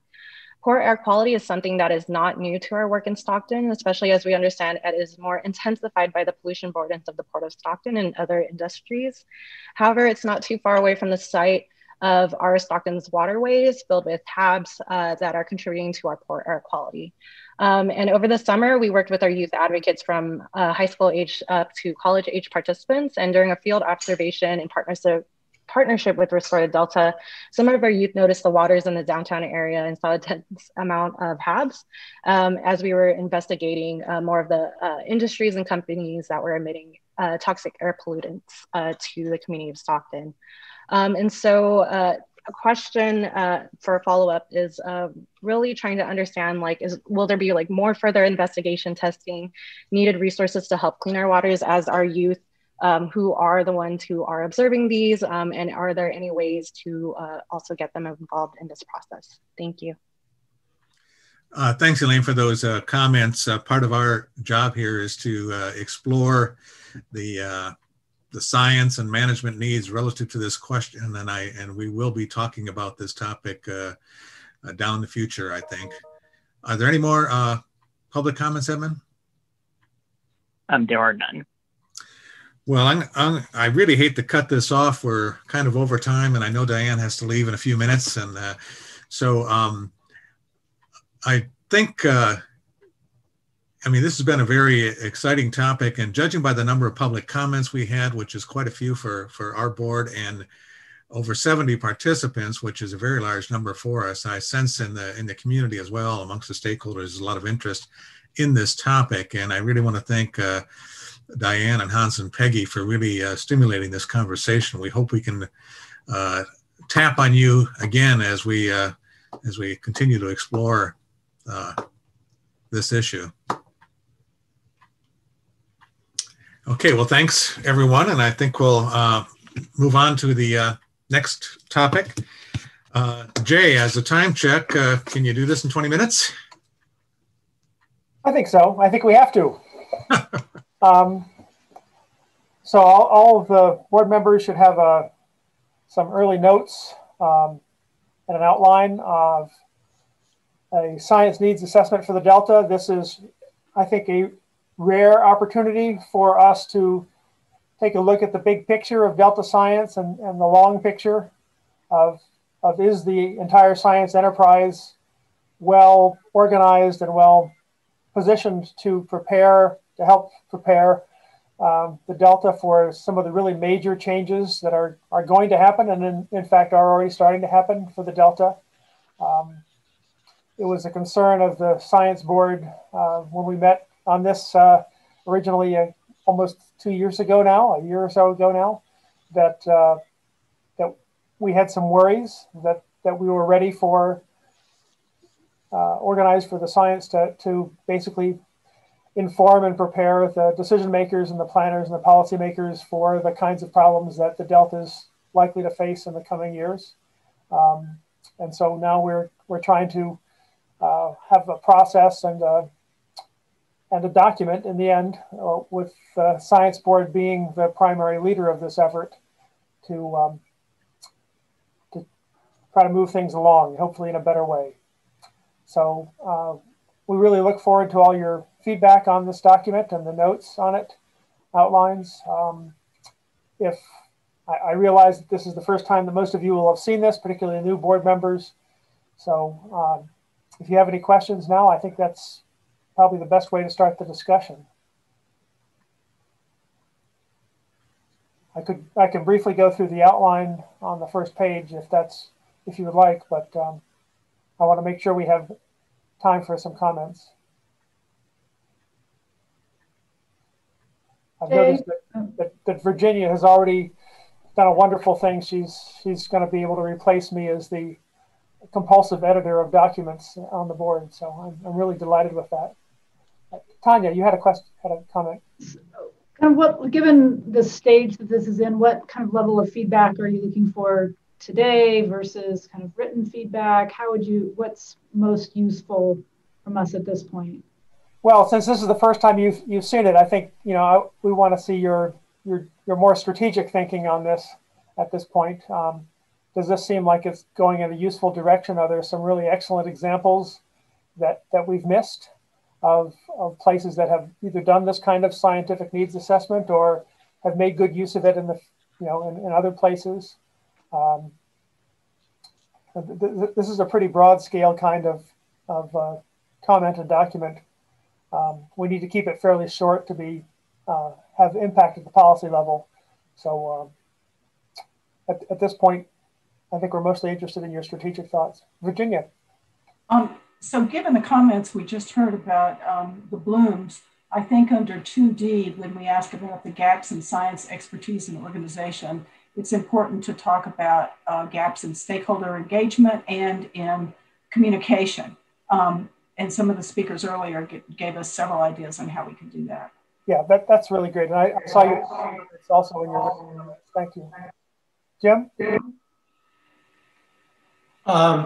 Jay, this is the first that we've seen this document, and I know you all have put a lot of thought and time into this subject. I have three kind of high-level reactions to this outline. So if you don't mind. Go ahead. Okay. So the first is the way this document is written, it seems to be based on an expectation that the pace of change is accelerating. And I'm not sure that this is true. I'd be interested in seeing what kinds of data or evidence support that expectation. I mean, that the Delta was transformed in the 19th century, and it's been in a continual state of fast-paced change, at least since we started making measurements in the 1960s. I mean, the Delta is a very different place now than it was then. Everything from sediment supply to inflows to morphometry and water quality and biological communities. So I think it might make more sense to frame this around the expectation that changes will continue into the future, but the drivers of change will evolve like they always have. And that's a way to frame the challenge of climate change. So that was reaction number one. Reaction number two is that a lot of the content and vision in this outline is contained in the Delta Science Plan. I mean, the Delta Science Plan's opening words are The only thing that is constant is change. And its science action agenda was put together with a lot of interactions with stakeholders to find out what their priorities are. And I think the Delta Science Program Science Action Agenda is a form of a science needs assessment. So my recommendation is that this document will be well served if you carve out what's new here and explain how it builds on previous visions of science needs. And then the third comment that I have is this outline is a call for forward-looking science, and it can give some readers the impression that this will be a new focus or a new direction of Delta science. But there really has been and continues to be substantial effort put into forward-looking science. So my suggestion is that this document could be most useful if it is a synthesis of past and ongoing forward-looking science with an explanation of its policy relevance and identification of gaps in forward-looking science. So as examples, I'm not aware of much forward-looking science on the effects of population growth, for example, or the effects of wildfires on water quality, or the outcomes of habitat restoration. So I don't think we need to convince anybody that it's important to do forward-looking science. I think the community would be better served if we do a synthesis of where we are right now in terms of forward-looking science and what its implications are for management decisions. So with this last comment in mind about synthesizing forward-looking science that's been done and is being done in the Delta, we could use the next 6 or 7 or 8 of our meetings to learn about forward-looking science as a step towards this synthesis. So I don't know if you want to hear my thoughts about how we could do that now or later in our meeting when we talk about future meetings. But I think that we could use a number of our future meetings to flesh out this outline and make it sounds like a very in data as well as useful thing to do. Do you want to lay those out now? I'd like to comment a little bit on Jim's comments. Thanks, Jim. Those are very helpful. I think part of the background on this in terms of looking at the rapid change aspect of it is something we, I'd say at least a year ago, spent quite a bit of time on. We had a series of panels discussing this topic, and they all had input to a paper, a white paper that's now been submitted and is in revision on this topic. And it talks about forward-looking science and using a couple of specific approaches about how to do forward-looking science in that. I don't know if that has been made available to the board, but Edmund, it should be made available. I think we sent a draft version of that white paper around. That sort of explains the rationale. And of course, a lot of it is sort of the expectation that the changes are going to come, the major changes in drivers are coming down the road as part of a leading premise. I think we've had a lot of discussions too about how this fits in with other ongoing precedent setting or as a priority setting activities, including the Science Action Agenda. And I think the difference we have here is that we are taking it in the context that you have. I'm really looking at it in the context of a changing ecosystem. We're looking at it in a context that goes beyond something that any one agency that can do, or any one agency can do within a matter of 5 years, which is the framework of the Science Action Agenda. In fact, the original title on here, which I think has been changed in the last few days, is Agency Spanning Priorities. So one thing that would set it aside, these are things that absolutely require multiple agencies and multiple disciplines to work together in order to achieve the science. So it cannot be done with any one discipline, with any one agency, and that sort of sets it a little bit of aside, or at least sets some bounds on the type of things we're talking about in terms of moving forward. And it was our hope that the kind of priority areas we're talking about would demonstrate those kinds of need for agency spanning priorities, like doing a harmful algal bloom forecast. which requires everything from meteorologists to hydrodynamics people to nutrients, water quality, flow rate, and food web folks to get together to be able to make a forecast like that. And it's sort of at that level of scale, I think we're talking about in terms of our priorities. Yeah. I'd have to agree with Jim in saying that the Delta has always been a highly changeable place. You know, going back 6,000 years, you know, to sea level rise starting to drown the confluence. But I think what we see here is the kinds of changes that we're seeing are also changing. That we're seeing changes in temperatures and ecosystems and changes in infrastructure that we haven't seen for quite a few decades. And we're likely to see some more of these. Institutionally, as we look at the organization of science for this system, the science for the system tends to build around the institutions, the particular agencies, and particular agencies have particular missions which go around past perceptions of the problem. And we're seeing more of our newer problems, same pace of change, but a different kinds of change. And more of these kinds of change cause problems that span the existing agencies. And is the science that's organized primarily by individual agencies serving these problems, which now increasingly span agencies, sufficiently? So this is a governance thing, and this is the governance challenge. In the end, it will have some significant governance, but I think it should have more than that as well. Okay. Tanya?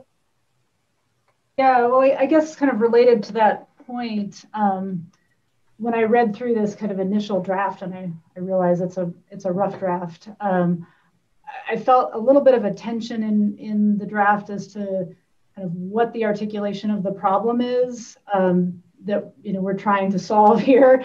And so I think there's this coordination challenge, which you just articulated very well, Jay, of there's a lot of fragmentation in how science occurs, and for a lot of these problems, because they span multiple fragmented institutional arrangements, we have to find ways to better coordinate those. But there's also this idea that that there's this forward-looking science that we need to be doing, and as I was reading through the kind of the introduction, I felt like there were some claims in the draft report that, well, we do know that these things are coming. So there is clearly science that's telling us what some of these forward-looking problems are. And we have a pretty good idea of some of these problems, and we've laid them out, or someone's laid them out in this report. So I guess it seems to me that the bigger problem here is potentially this coordination and institutional governance problem. Less so than do we understand. Well, of course, there's uncertainties that we don't understand, and we need to have a scientific structure and institutional arrangement to address those. But just that problem statement wasn't quite settling for me, I guess. What we don't know and what we need to know, and what the challenges are kind of institutionally. So I won't belabor it, but there's some points I could just flag in the report that maybe we could sharpen. I think you're quite right in that there's not a complete agreement on what the problem is among the people that are working on this document.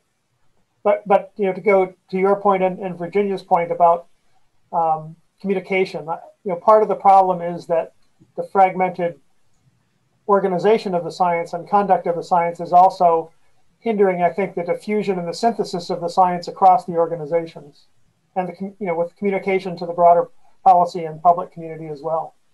And it might help to have some more concrete examples of where that's been a problem, perhaps. Yeah. I know you want to keep it short, but there could be areas where you could kind of always attention there too.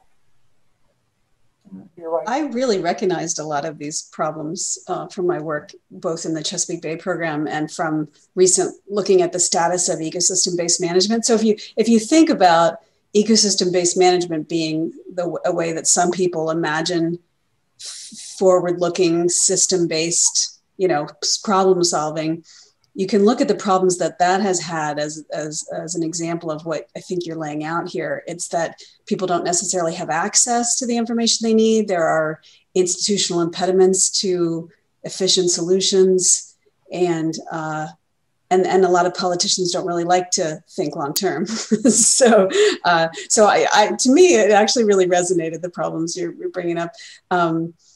I would suggest that some ways that this could be helped would be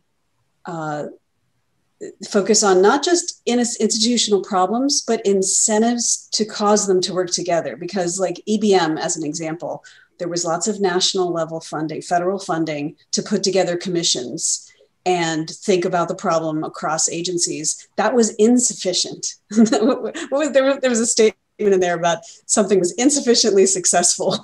And so, yeah, I would say EBM was insufficiently successful in making institutional change.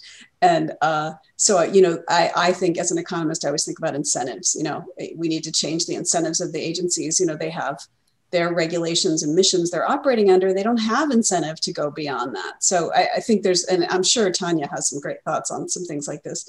The other thing I would suggest is that we think more about maybe creating tools that enable access to science or solve this problem of more systemic ways to think about problems. You know, maybe we're talking about a modeling framework. Maybe, you know, we could think about, you know, what is a tool that forwards some of these goals, or, you know, are there examples we can draw from that have been successful?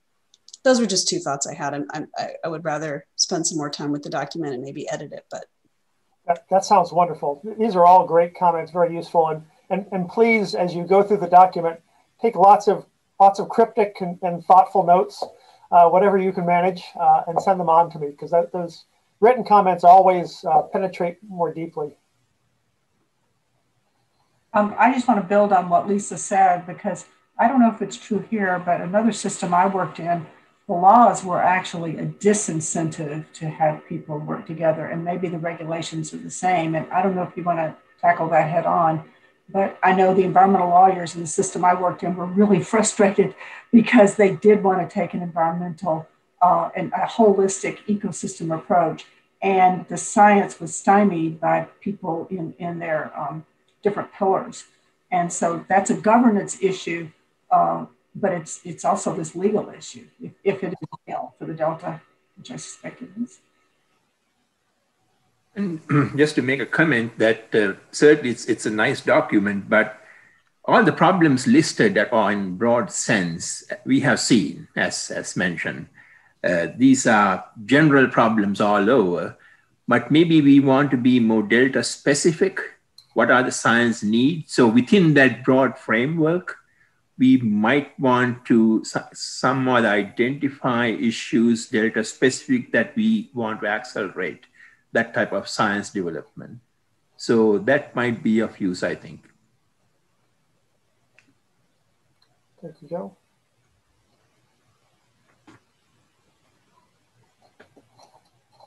Any other comments, questions? I realize you haven't had a lot of time to look at this, and if you have some time, please, over the coming weeks, send Edmund comments, and he will forward them on to me. And then I will try to revise this document early, you know, at the beginning of the new year. Yeah, let me suggest also that you might think about it from two different ways. The first is, you know, we the board triggered this effort by sending a memo to DPIIC. The actual memo subject was urgency and opportunities for improving Delta interagency science and technology integration. So you're very right that a big motivation of this was that governance issue, the integration, the how do we move forward to get those more collaborative efforts going to address the big issues. And this particular report will summarize that effort, and we're hoping to finish that in early next year sometime, early being anything before 2021. And but, yeah. But then there's a second way to think about it, kind of like Jim was starting to take off on, is that are there things, you know, we are going to, this is a joint effort between DPIIC and us with input from the program council, and of course, tons of stakeholders we had over the 4 discussion groups, 100 participants on each time. So this will come in as a report. It'll go directly to DPIIC. And so the second way to think about it is, are there things in here that we as a board want to take on? Is there something in here that we want to pursue more deeply, more broadly? And if it's a matter of forward-looking science, as suggested by Jim, or if it's some topics in here that we think might be topics that we would want to take on as a review, to dive in more deeply. Maybe it is forward-looking science. Maybe it's harmful bloom forecasting, which is one of the things in here. And anyway, so think about it from that perspective too, because it may be valuable for us. Because once we submit it, it's up to others to take action. And but we also have the opportunity to take action and do something as a board in terms of the science component of it in particular to move forward. So think about that more broadly, if you don't mind. Jay, anything else? Jim, you had some thoughts about different areas that we could have some further discussions, symposia, workshops on. Maybe the thing to do would be to put those in writing, and then we can circulate them around just in the interest of time today. But I certainly don't want to lose those thoughts. And I, again, encourage everyone to get us some written feedback. Are there public comments, Edmund? There are none. Okay.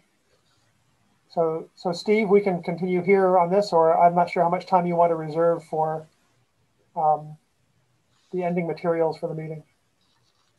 Well, we're pretty much right on time if we... Okay, good. See, we can be done in 20 minutes. Okay, we'll move on to item 5, which is preparation for upcoming board meetings. We have a meeting scheduled in January, and some of the things we thought about for our January meeting, one is to have Laura Larson, who's the new Delta Science Program lead. She will be coming on full-time at that stage, and to hear her vision of where she wants to take the Delta Science Program.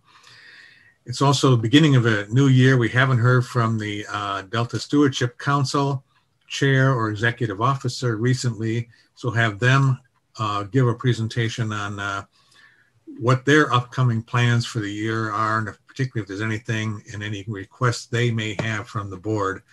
For the new board members, normally we have the science lead and the council chair present at every one of our meetings, but we haven't heard from them in a while, so this is the beginning of the new year, and they can give more of an extended annual perspective on where they want to go. And then the sort of the review process to look at is we're going to look at the monitoring enterprise review. We've asked Vince Resch, who's been the lead in that program, to come back, and he's agreed to, and kind of summarize from his perspective where the monitoring review is, give us a background on it and where it needs to go. One of the things we'll be looking for is we put so much effort into it, we don't want to let this review die. And there is a tremendous amount of money into it as well. So we're looking for a couple of board members to step up and kind of take the lead in taking it to the next steps. As I said earlier, I did ask for support.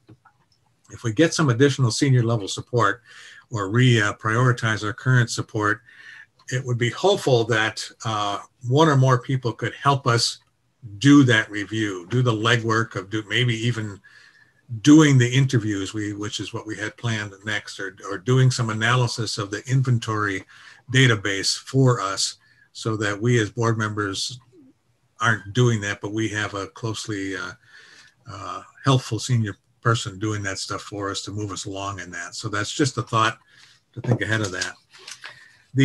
So that would be January, and then the rest of the month we already have scheduled the February meeting and a timeline. But for meetings next year, I think we might, now that we know what the per diem kind of situation is, we might want to continue to rethink about how we want to do our meetings. Do we want to continue the way it is at 2 hours? Do we want to have some more focused additional meetings? Do we want to have one meeting that's administrative and a couple of meetings talking science? How do we want to move forward? And my own feeling is that the 2 hours per month is minimal, and somehow we need to go on and move beyond that. I've put together a list of things I think we as a board need to move forward with in my request for staff, and a number of things, a number of our ongoing reviews and information flow and communication and a variety of things like that, as well as further investigation into some of the topic areas that we've already looked at. If we want to move forward on food webs or HABs or things like that, there's probably a next step to start doing the literature review and seeing what's available, things like that. Again, staff or board can take that on, but any thoughts about how we're doing, how we should move forward in terms of meetings, meeting frequency, length, topics?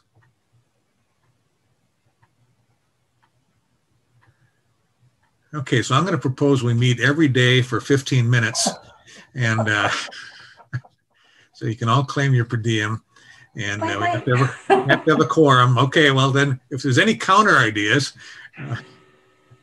Well, I would say for any one day, Zoom of up to 2 hours is about the max I can stand for a Zoom without going crazy. So let's not have more than a 2 hour Zoom. And I think it is reasonable to have more than one of these a month. So the number I'm not sure of, but it's hard to follow the continuity of ideas when we have to get out and then get back in.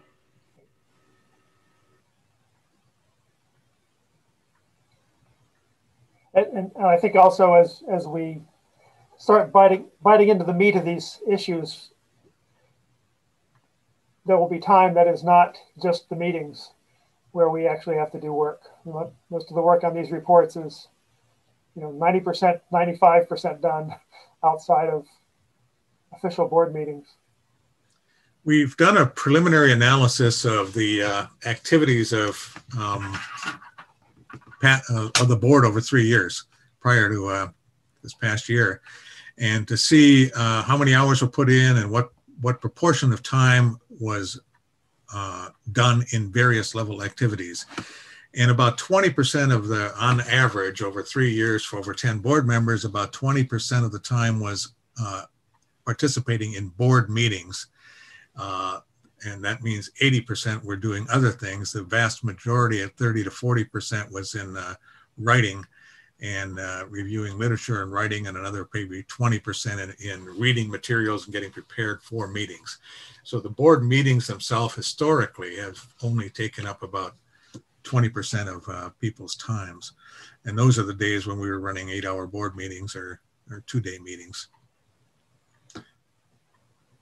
I don't know if this is a helpful suggestion or not, but I have a question, and that is, what does it look like for us to be able to get something done given the modest amount of effort, right? So we have these ongoing reports that you want to not lose sight of, but in terms of the best way to use these meetings, I'm just trying to think, like this was very helpful, like for the science needs to just get lots of different perspectives. And so now we could go back with that thinking and maybe think some more, but I don't know. I feel like maybe the chunks of what we should bite off maybe should be different. I don't have a solution here. I just feel like I don't want to feel like I'm constantly just making these mild contributions that don't really get us all the way down the field. I think historically the way the group has worked is smaller groups of us have focused on particular reviews, particular products, worked outside of the meetings by and large to produce things that then come before the larger group meetings and are reviewed outside of the public meetings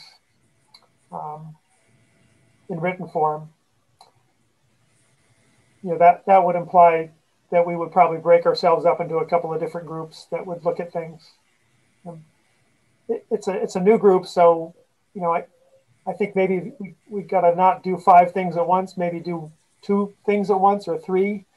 And then once we get used to working with each other and find what works well for us, then perhaps we can expand. But it sort of depends also on the the state's willingness to support our time on this as well, and people's willingness and ability to commit time.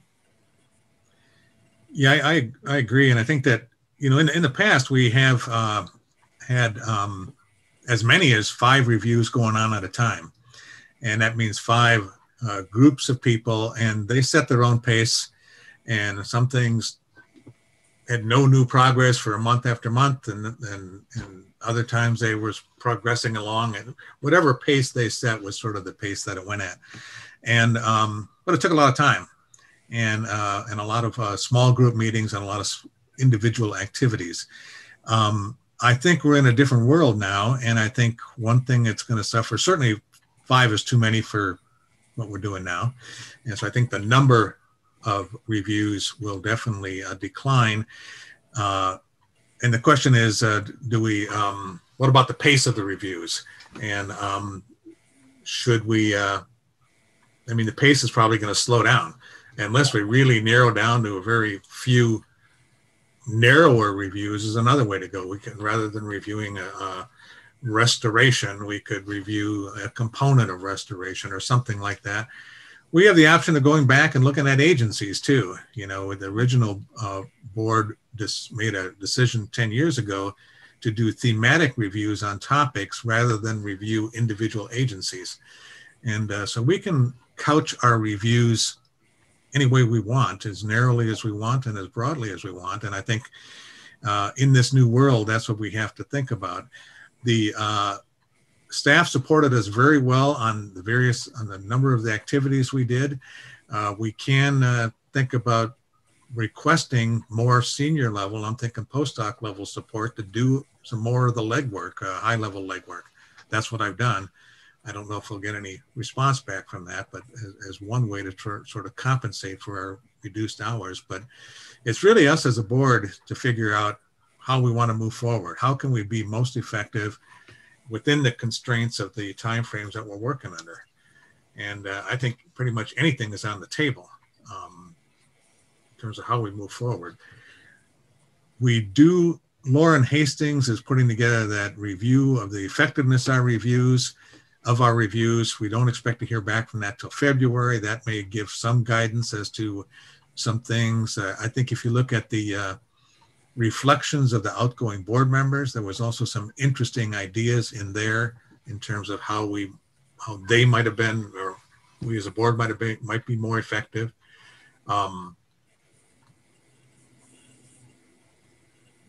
So maybe we set aside, I mean, we need to start figuring out what we're going to do. I can come up with a list of things I think we need to do in terms of finishing up a variety of stuff like that and how much time it's going to take. But I think wide open to ideas.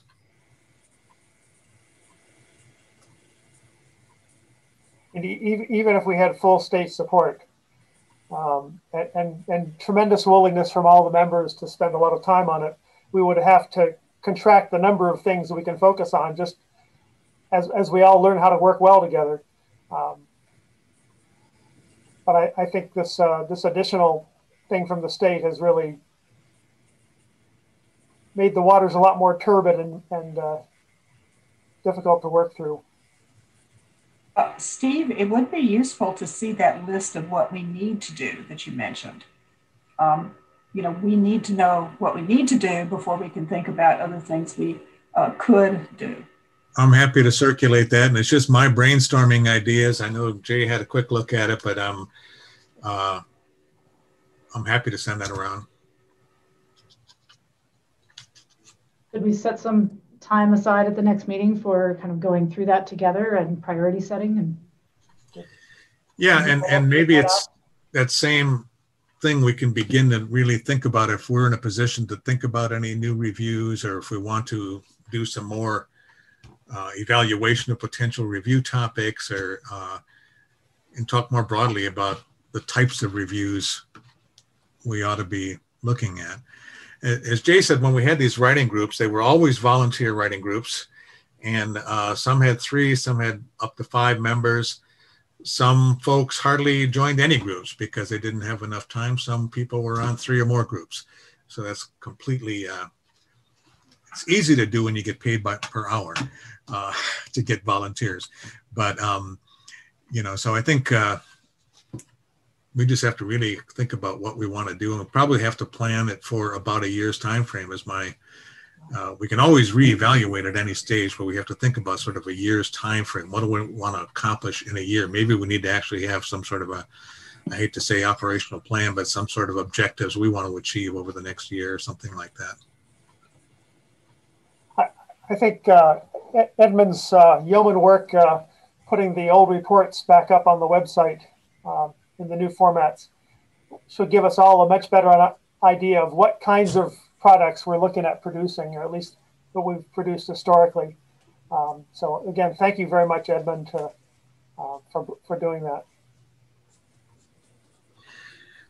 Well, if you have any ideas, feel free to send them to Edmund if you want to be anonymous, or Jay and I, and directly, and we'll try and compile some ideas together and think about how we might approach that more formally in our January meeting. And it sounds like there's some thoughts about, anyway, I didn't see any strong objectives about maybe holding 2 meetings a month. Okay, that seems like we can do it. And we'll try and think about the best way to do that. It may be one might be more administrative reporting from other agencies and things like that, and one more science and reviews and things like that, focused to kind of differentiate the types of meetings. All right, anything else on that, on upcoming meeting topics? Just one comment. You mentioned that one way to simplify is to just do fewer reviews and maybe narrow reviews.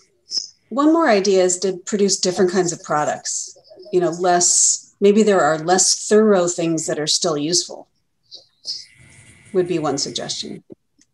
You know, shorter to read, quicker to absorb, but still digging into something to be enough to be useful. Just a thought. Yeah, one other thought I had when I first came to the board was that since the statute says we're supposed to review all of the science in 4 years, I thought, well, maybe this could be easy. We could just ask every agency to send us their science plan, and then we would review their science plans, and then perhaps also review how well they fit together. But then I quickly realized that basically none of them had science plans. But maybe in terms of creating an incentive, that might be a way of, you know, shaming agencies into creating science plans for us to more efficiency and economically review. Well, and the other side of the coin is listening to our audience and thinking about what might be most effective for them as well, so that whatever we do, there may be hints that they can give us, or direct suggestions on what might be most valuable to them in terms of something they can take action on and move forward with. Yes, Tom. Steve, I think before we charge ahead, though, we really have to see if Lauren has any helpful insights into what the board is doing, because when she interviewed me, she was asking a lot of questions about impacts and the nature of the reports. And it's the first time I'm aware that we've actually gotten sort of evaluated that way. Now, what she'll actually end up with, I have no idea. But if we could get her input sooner rather than later, I think it would be helpful to us in deciding, you know, how we want to structure our efforts. I think that's a great idea. I know she's planning to finish it up in February, but maybe we can ask her to give us, you know, some preliminary input, particularly on that aspect of how to make our reviews more impactful. If we can get her to show up in January at our January meeting, I'll ask. Yeah, her. We can ask her. If we could get her sooner, I think it would be helpful to the discussion we're talking about. Thanks. Okay, any other comments on that? All right, any public comments on that topic? There are none. Edmund, have any action items? Yes, I do have a few. So early in your chair's report, you did make a note that the Delta Science Programs survey on the Delta ISB is out. You made a reference that ISB members could take it if they want, but if you guys choose to do so, please be sure to list your affiliation as Delta Independent Science Board. The survey closes on December 18th. In addition, the other follow-up item is for individuals to submit any written comments to the draft outline for the science needs assessment. Jim, we have a few specific follow-up items for you. You mentioned that one idea to move forward is to have like a panel or discussions on what forward-looking science is happening now. So if you want to send that in writing to me, and we can have that for discussion at the next meeting as part of the planning. In addition, Jim, you mentioned that there needs to be a better written explanation that's about the pace of change in the Delta. And Steve mentioned that a lot of this work has already been done through a rapid change paper that was prepared by the Delta ISB. This has been submitted to Fuse, and then as an action item from me, I'll make sure that everyone has a copy of that again. In terms of our next meeting in January, it will be about, Steve mentioned reports from the council, the vision of the Delta Science, the new Delta lead scientist, along with the monitoring enterprise review. Another thing that we have on that list is that there's a need to discuss priority setting at that meeting to figure out how to move forward in terms of what to do at future meetings. So if you have any input, you can send that to me. And then it seems like at today's meeting, no one strongly objected to potentially meeting twice a month. So we'll work on the logistics on that. And then I also have a follow-up item for you, Steve, and that you'll check in with Lauren to see if she's willing to provide some preliminary information about the science programs assessment of the Independent Science Board. Yeah, when is our January meeting scheduled for? January 14th. Maybe we can hold one later in the month and focus that on Lauren's report and that broader discussion.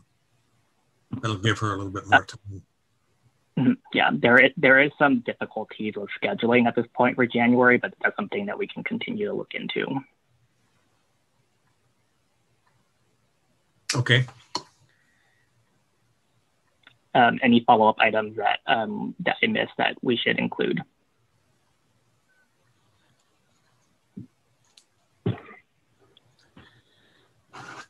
Okay, any public comments on that? There are none. Any public comments on anything not on the agenda? There are none. Okay. Well, thanks everyone. And for me, it was a fun time with the HABS discussion, and I hope you all enjoyed it. And have a great holidays and a new year, and try and stay healthy, everyone. Happy holidays to all. Thanks. Looking forward to your comments. Bye. Bye. Bye. Happy holidays and bye. See you. Holidays. Bye.